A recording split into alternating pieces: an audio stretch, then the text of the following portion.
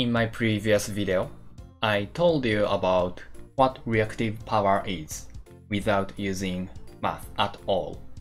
But today, I'm going to analyze reactive power by using math to reveal the identity of reactive power more clearly. You don't have to be nervous. I'm not going to use difficult math like complex number or differential and integral. We are going to use simple trigonometric functions. Okay, let's get started.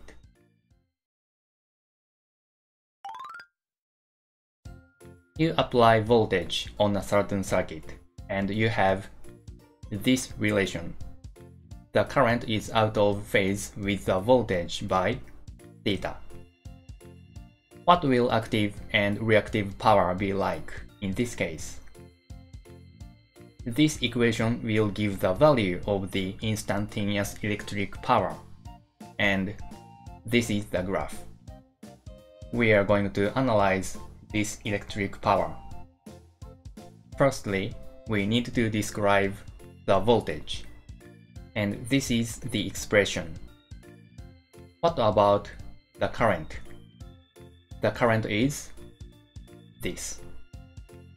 So, the instantaneous electric power becomes this. I just multiplied the voltage by the current.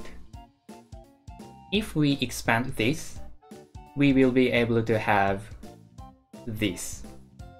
I will show you the process. You may need to pause the video a little.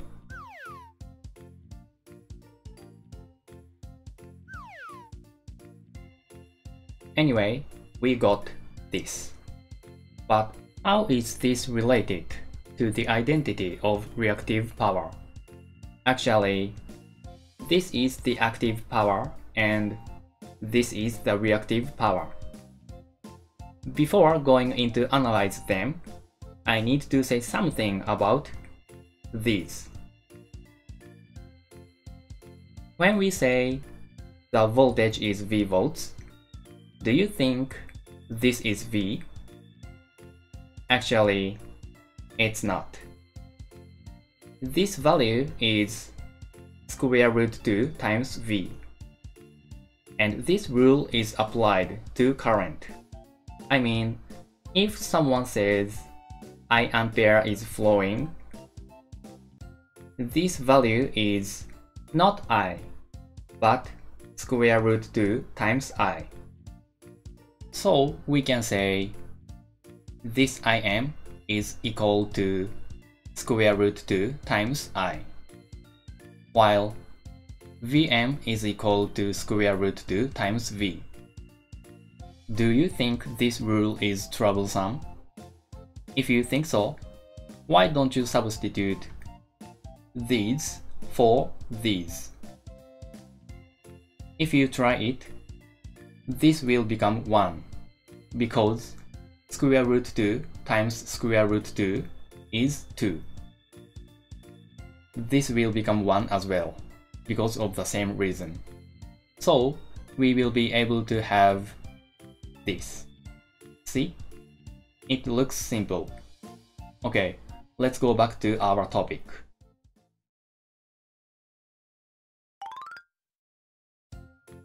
We were revealing the identity of reactive power, right? So, let's try to draw this active power. This is the graph. You can agree, can't you?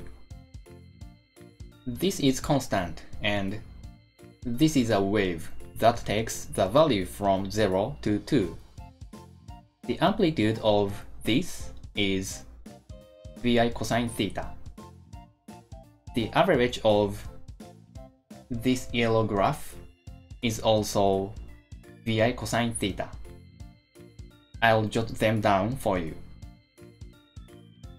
What about reactive power? This is the graph. As you know, this is constant and this is a wave that takes the value from -1 to +1. So the average is 0, and the amplitude is Vi sine theta. Now we can say we have finished revealing the identity of reactive power.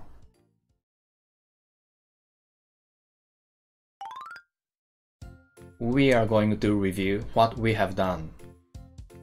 This is the electric power in a certain circuit, and we can divide it into these.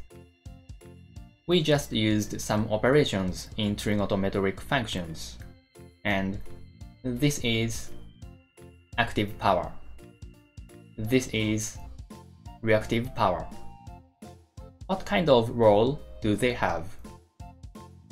Active power is giving energy by Vi cosine theta, while reactive power is not giving any energy in total, but it sometimes gives some energy in this time period, and it gets the same energy back in this time period.